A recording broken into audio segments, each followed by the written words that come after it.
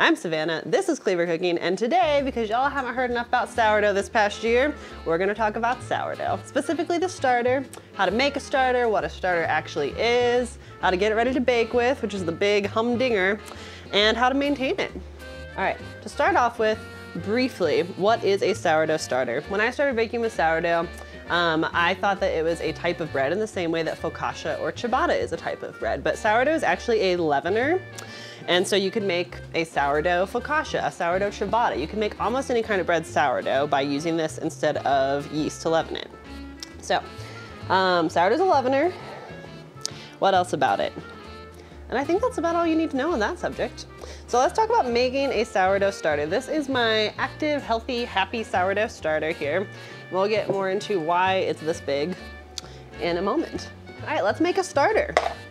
So much stigma around starters. Until you know what it is, you're like, but how do I do it? Really, you just combine flour and water. So let's do it. So yeast likes warm things, so I'm gonna add about 80 Fahrenheit water to this jar.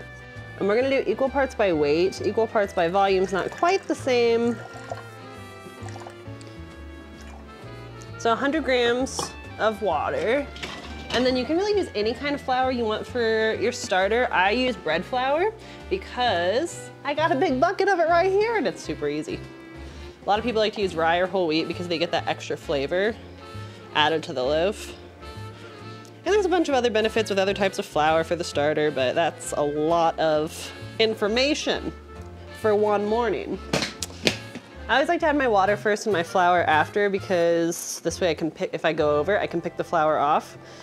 Versus if you put the flour in and then you dump your water on there and you get too much water and you're like, oh, that's kind of screwed. Okay, so literally just mix this together.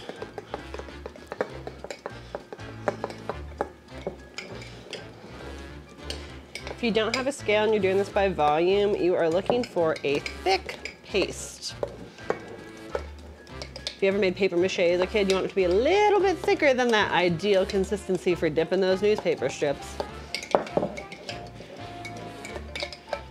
Okay, this is what we're looking for. Don't it look good?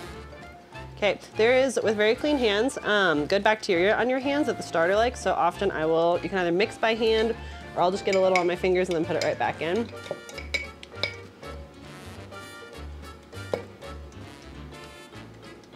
Get off. There we go. If you're interested in getting into sourdough, I would get used to having just a cup of clean water next to you. Super helpful because what's popular these days is like a high hydration sourdough with that big open crumb, and so the dough's super duper sticky. So water for your hands is very helpful. I just like to clean up the jar just a bit so I can kind of see what's going on. And that's all that actually should go in a sourdough starter. Some recipes have you adding yeast to it and some recipes have you adding like yogurt to it. You don't need any of that. What happens here is the water and the flour, we're gonna let this sit over about 3 days. And every day we're gonna scoop out most of it, leave a couple tablespoons and add another 100 grams water, 100 grams of flour, mix it up, let it sit. So what it's gonna do is it's gonna capture the natural wild yeast in the air. And over the course of a few days, you're gonna start to notice this really unpleasant smell as the fermentation begins, right? Keep feeding it. Depending on the temperature of your house, this might take anywhere from 3 to 5 days. It will eventually go from that nasty, acidic, off-putting smell to a sweet, yeasty smell. If that's a good sign that you're in business, you might wanna move to a slightly bigger jar.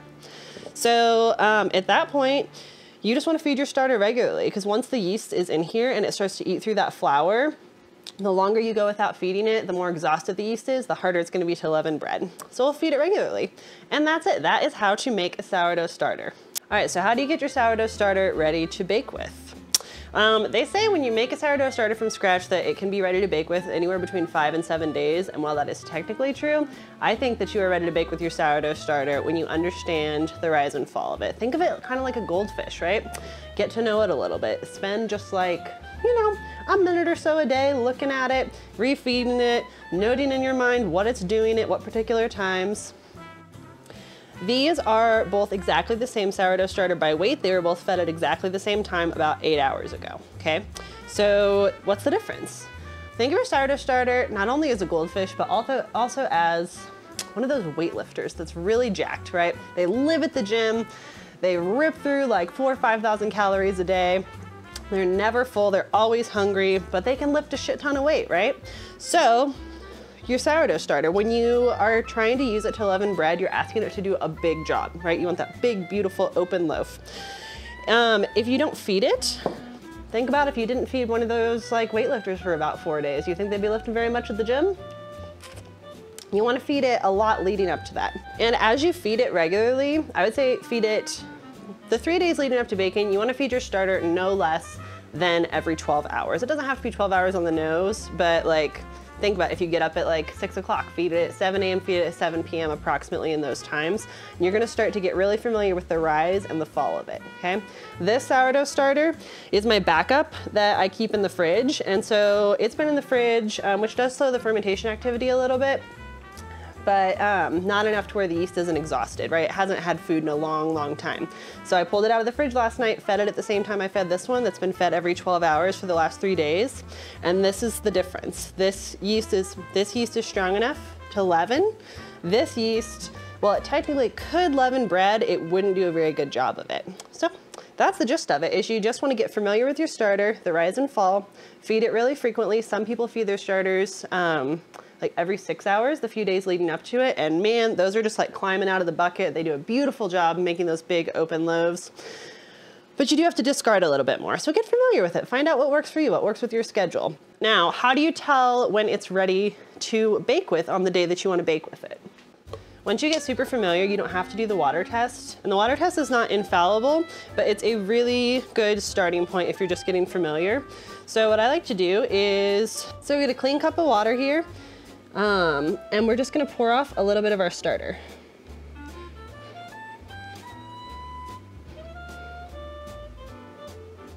Boom, super, super good float there. It's not laggy, it's right at the surface. That's a good sign that it's trapped enough of the gas bubbles with the fermentation.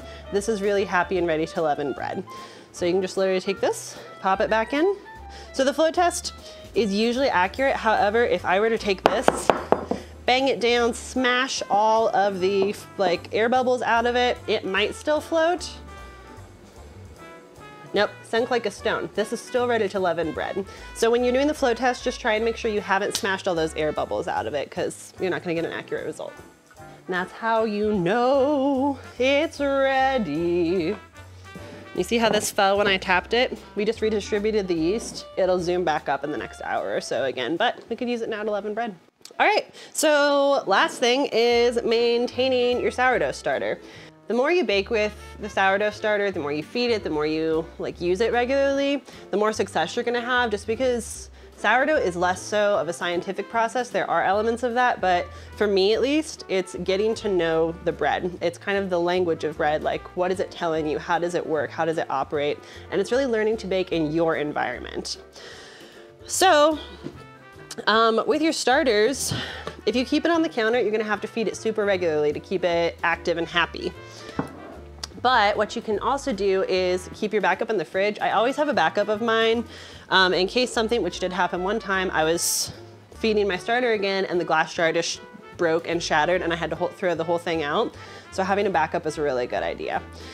So what you can do is just, when you're ready to feed your starter, you're gonna pour off a little bit into a separate container, mix it with flour and water, throw it in the fridge.